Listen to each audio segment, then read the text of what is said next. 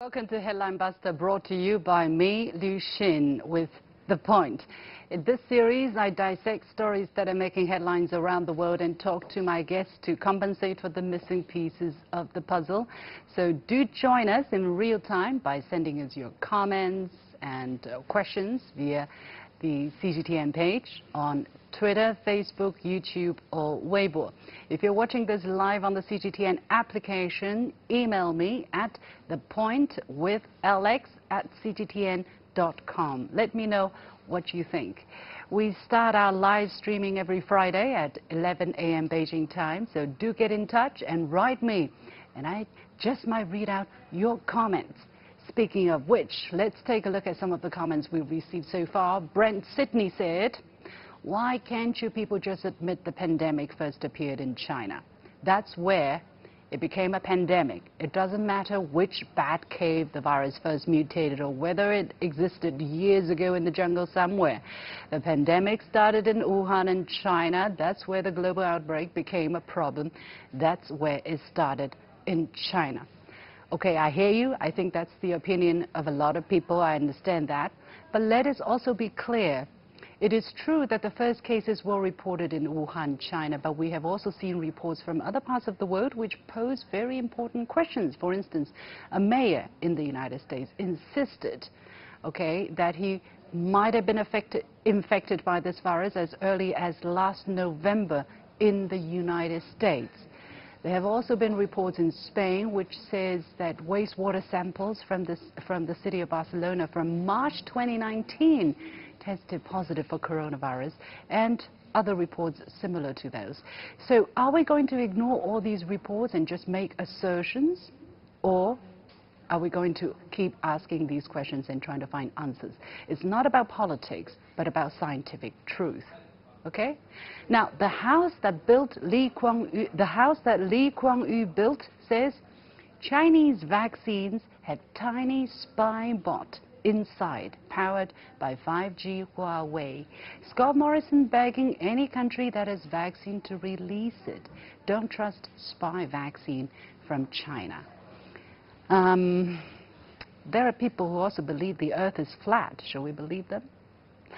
Finally, Mr. Buddha 888 says that, first of all, some have legitimate concerns about the vaccine being rushed, and that's understandable. Anything that is too rushed can have defects, and that's to be expected. But when there are 7 billion lives at stake, we cannot afford to take things slow. Time is of the essence. We have enough expertise and the manpower to achieve this if we all come together and pull all of our great resources together and work together. Sadly, the whole thing with COVID-19 has been overly politicized when we should all be working together to find a vaccine. The more we work together, the quicker we can find a vaccine, and the quicker we can start producing proper vaccines enough for everybody. Why are certain countries politicizing the vaccine? Well, in an ideal world, people work together and help each other, but the real world that we're living in is far from being ideal. It's the sad truth we have to deal with. All we can do is to push for positive changes and bust headlines one at a time. That's also why this week, as the world enters its 9th month of battling coronavirus, we want to go back in time to the early stage of the pandemic and revisit some media reports to see whether they have been fair about China's response. Now, nobody can predict the future, but some of these reports not only try to do that, but wanted readers to believe they had a real point. Did they? On January the 23rd, the central government of China imposed a lockdown in Wuhan and other cities in Hubei province in an effort to quarantine the epicenter of the outbreak. For 76 days, the people of Wuhan were in strict quarantine, while the rest of China also took stringent measures: fever checks, face masks, social distancing, you name it. All of these steps weren't fun nor easy, but they paid off. Now, earlier this month, Wuhan celebrated its victory over the virus by holding an epic pool party.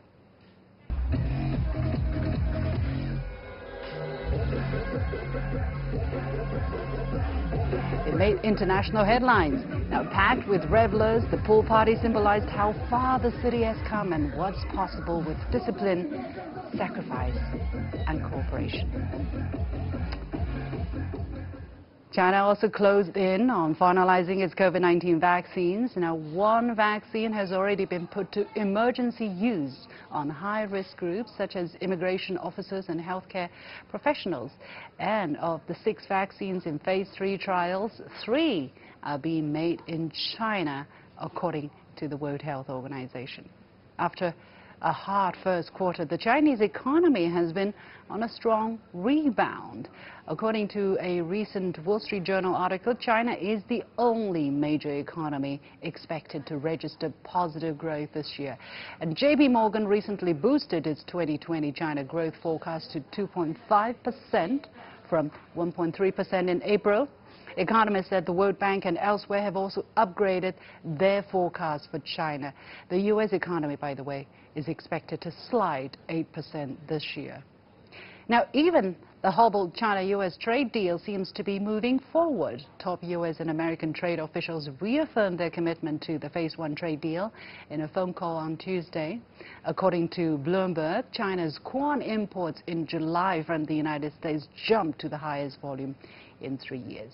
So the picture has changed a lot over the past year, especially when you look at what some were saying in the media a few months back. Let's revisit some of these pieces and see how off they were. My first example, The Guardian, on February the 2nd, published an opinion piece titled "China's Reaction to the Coronavirus Outbreak Violates Human Rights." The WHO has praised the country's response, but heavy-handed approach could make things worse. The article criticized the WHO for praising China's response to the outbreak when Dr. Tedros, the Director General of the World Health Organization, tweeted, "China is actually setting a new standard for outbreak response." The Guardian piece says the WHO is ignoring Chinese government suppression of human rights regarding the outbreak, including severe restrictions of freedom of expression, and that the Chinese government can lock millions of people in cities with almost no advance notice should not be considered anything other than terrifying. Yes, the decision was hard, and yes, the people of Wuhan and other Chinese cities had made huge sacrifices, but now we see that the decision was, most importantly, effective. Not only was it effective, but it was ultimately necessary and replicated by many countries when they were faced with their own outbreaks. On March the 9th, Italy imposed a national lockdown. On March the 13th, so did Iran. One day later, so did Spain. On March the 25th, India imposed its national lockdown, limiting the movement of 1.3 billion people, the largest lockdown in history, and the list goes on. Countries around the world soon followed suit. So, was everybody violating their people's human rights? The opinion piece captures the sentiment of many others that criticize China's measures from afar, calling them draconian, authoritarian, a violation of human rights and privacy. But when the virus showed up in their own backyard, they started to see things quite differently. What is it? Empathy? Putting yourself in the shoes of others? And this was just one of the many reports that were criticizing China for its violation of personal freedom, the human rights in containing the virus. Yes, freedom is important, but saving lives perhaps just a little bit more when faced with an infectious disease. Of course, the criticism hasn't been limited to China's measures to fight the virus. Who could forget the February 3rd opinion piece published by the Wall Street Journal titled "China is the Real Sick Man of Asia"? This piece attacked China's financial markets, saying they may be more dangerous than China's wildlife markets. About China's battle against the virus, the article argues that the Wuhan government was secretive and self-serving. National authorities responded vigorously, but it currently appears ineffectively. China's cities and factories were shutting down. The virus continues to spread. Well, in hindsight, this piece is quite an embarrassment, isn't it? It quickly became clear that China's response was effective, much more so than many other countries that were more intent on criticizing China than preparing for their own outbreaks.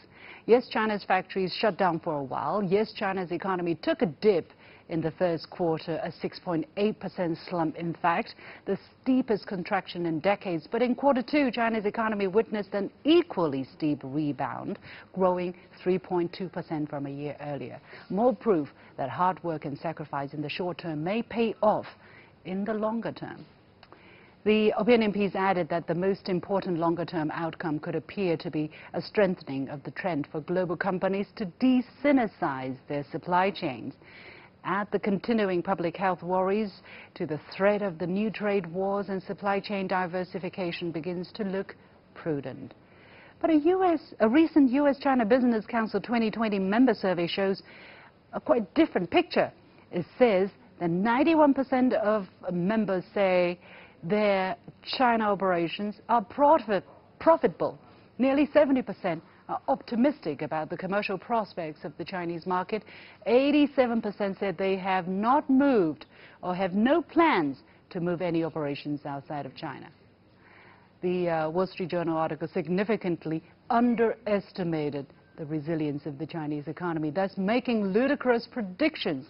It is true, some politicians are trumping decoupling with China, even pushing companies who don't, or even punishing companies, who don't, or use subsidies to lure them back.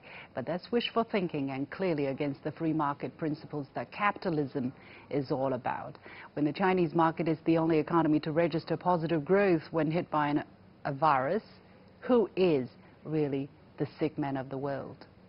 And then there was that much hyped notion that COVID-19 was going to be China's Chernobyl moment. Remember that?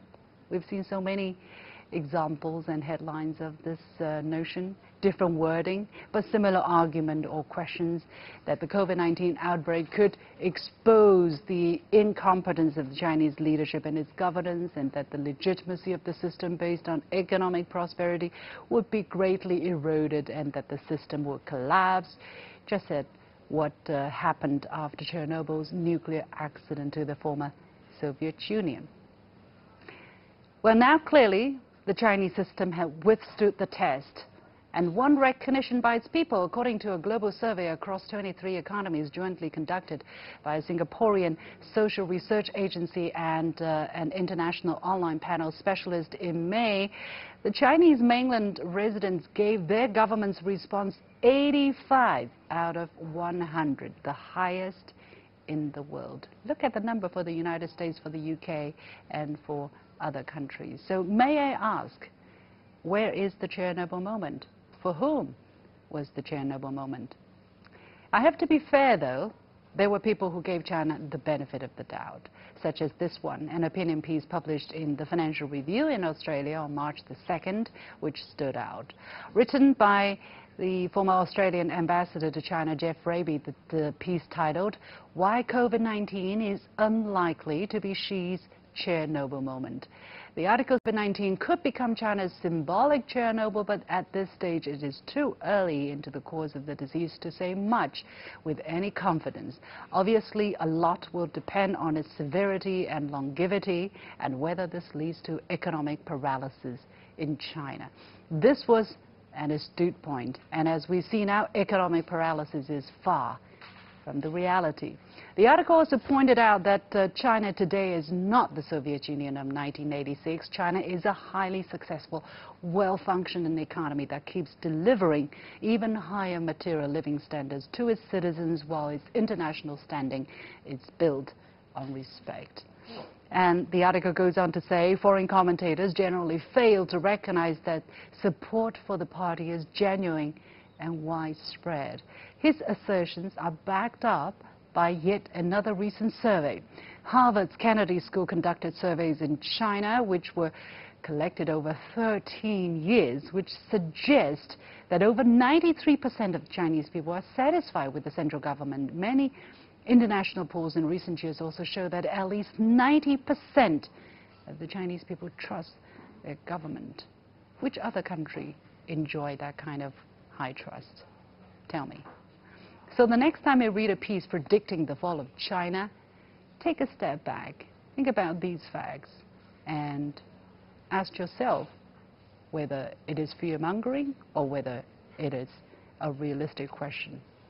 And those who write, those who peddles the China collapse theory, please, just be a little bit more realistic and try to keep things in perspective and avoid making yourself a public embarrassment.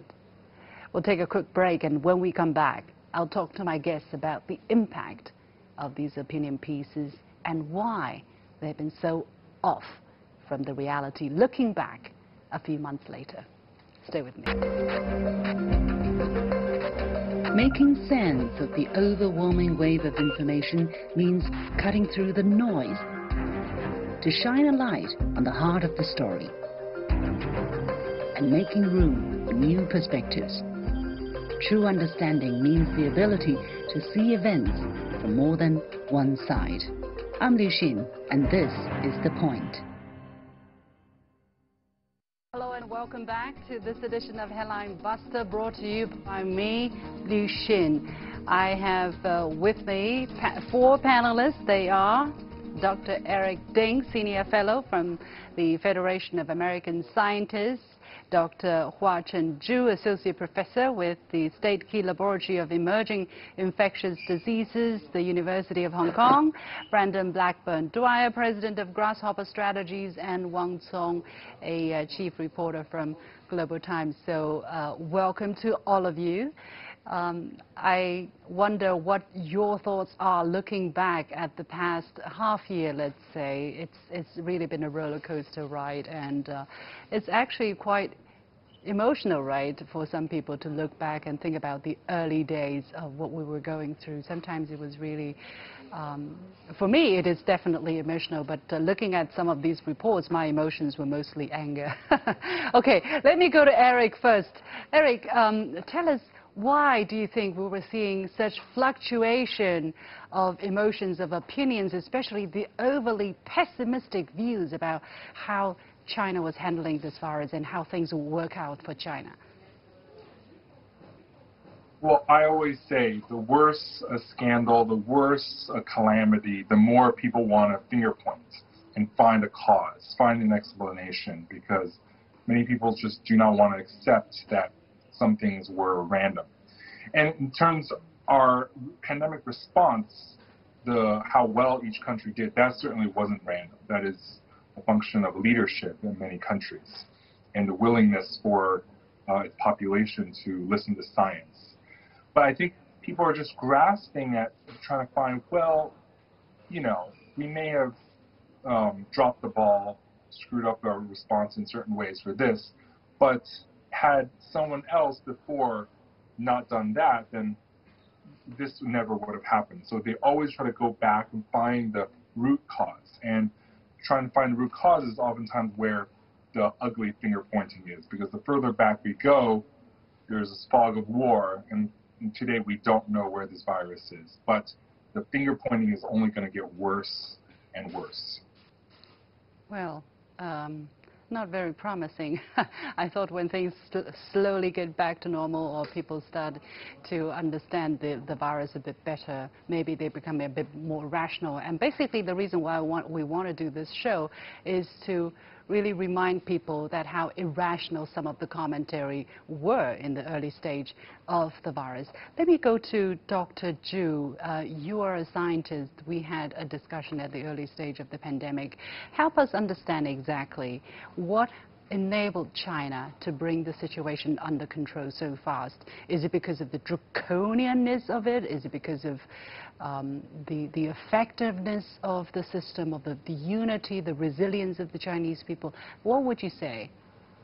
First, I have to admit that at the very beginning, we, as the scientists, we kind of underestimate the virus, the impact of this COVID-19. So at that time, we think that we have all the experience by handling the the SARS and also the different kinds of influenza, even the pandemic outbreak in year 2009. So we think that we have all the technology, science, and all the experience, we should be able to handle the COVID-19 in a very nice way. So I would say that actually in mid-January, when we realized that there are like hundreds of people getting infected, I'm also kind of like feeling angry and disappointed. But later on, when we realized this virus is nothing similar to anything that we have handled, so we see that this virus is just like transmitted in such a very fast way, and also so many people get infected, and people from different countries, they all being suffering from this virus. We realize that we are facing something completely new. So when we're looking back at the responses from the Chinese people and the government, I would say that it is so impressive and it's so moved. We are so grateful for the Wuhan people for their sacrificing their freedom for that short period of time. But I would say that when we talk about human rights, the right means that we need to live happily, healthily, and safely. Nowadays, we have already conquered this virus, and our function has already started to return back to normal. So it is so grateful for us to say a thank you to the Hubei people and also to our government. Absolutely, that sentiment definitely is shared by a lot of people here. Let me go to Brandon. Brandon, I want to ask you this question. When you read or when you hear about these reports that are just dissected, what was your sentiment? Do you think these reporters or these commentators, they were doing their job properly? Because obviously some of the predictions that they were making, or some of the things that they were trying to indicate were very much off the reality, you know, especially this talk about the Chernobyl moment. Clearly is very different between the two scenarios. So how do you look at the fact that there was a whole host of articles, writers, who were trying to make this analogy? Oh, I think let me take a piece of that question and talk about were they doing their job. Commentators, columnists are paid to sell newspapers, to get clicks, to get audience engagement. These are not reporters. These are not people that are tasked with the truth per se. They are not tasked to uncover the history of everything. They are there to be the peanut gallery. They are there to add their voice. They're frankly there for discussion panels, to create engagement through analysis that is going to be wrong as much as it is right. And so to go back in time and to cherry pick and to say, hey, they got it wrong, this person got it right, and you yourself acknowledge some of the writers at the time got it right. Some of them were a little more optimistic about the way China was handling it. Some of them were very pessimistic. But in any event, large or small in the world, we have such a diversified media that you're always going to be able to cherry pick someone taking some very extreme opinion that somebody's going to agree with and somebody's going to absolutely hate. And unfortunately or fortunately, depending on your view on the media, that's what they're there for. So particularly the Chernobyl one was a metaphor that I believe was driven more by the success of HBO's series called Chernobyl, that people were like, oh my God, I actually remember that happened. Maybe the rest of the world remembers that happened. And the series really creating a view that the fall of the Soviet Union was directly related to Chernobyl, which I also think is a bit of a false equivalency. It was 5 years later the Soviet Union fell. Also, for the commentators that were saying, well, it's not Chernobyl in China because it's, 3 months later and everything is fine, ignores the fact that it was 5 years later in the Soviet Union. Now, again, I don't think that's a great metaphor. I don't think it's a great comparison. I think it was just popular media, and one article caught everybody's attention, and so a whole bunch of other people shoved it into their headlines so people would read their article as well. Okay, all right. Well, we can really... Yeah, I get your point. You made many interesting points. Let me go to Wang Song for his reaction and whether you agree with the fact that, opinion pieces, for instance, are just there for to create the engagement. I personally do believe there is an ethical part of it. There is a responsibility part of it, because I write opinion pieces and I always have to ask myself, whether I'm being responsible, whether what I say, looking back a few months later in hindsight, I won't be so ashamed of what I said. This is one thing. And secondly, whether we were cherry picking some of the more negative pieces to bust on this particular program. Okay, yeah, so for anybody who was following the initial stages of the outbreak in China, I think you would find it very easily that the overwhelming tone of that the media coverage is that it's, very negative, very critical. I think there was no diversified opinions about what was going on and what would happen. You see that, I think, from the articles you picked, but it also the overall tone and overall narrative was that China was failing and that China was, violating human rights. Whatever China did was wrong. So that's the overall, I think, takeaway for many millions of Chinese people here, that the foreign media was not fair. Right. I'm really running out of time. I want to squeeze in this comment in. Maybe Dr. Zhu can react to that. Let's bring in the comment from Austin Diva. It says, you shouldn't have lied in the beginning and things could have been addressed more appropriately. All right, that's, I guess, a question addressed to Chinese authorities. Maybe, I don't know whether they're talking about local level or central government level. Dr. Zhu, a tough one, but would you like to react to that? Okay, I would say that what really matters is how the people live in this land, how they feel. We are actually quite satisfied with the responses provided by the experts and also by the government. So we have successfully controlled this disease, at least so far. So I think that we are considering the collective interest of this whole country and people. So now we have done a good job. I think that is something that really matters, how these people feel about our response to this disease. So I think most of the Chinese people, we are feeling quite satisfied and thankful. Yeah. Okay. We have to leave it there. It's a never-ending discussion, I know, but time is very limited. Many thanks to the four guests, Eric Ding, Dr. Zhu Hua Chen, Brandon Blackburn-Dwyer, and Wang Cong. As usual, I thank my fellow viewers. Thanks for watching. Go to my Twitter account at Duxin in Beijing and follow me. Thanks. I hope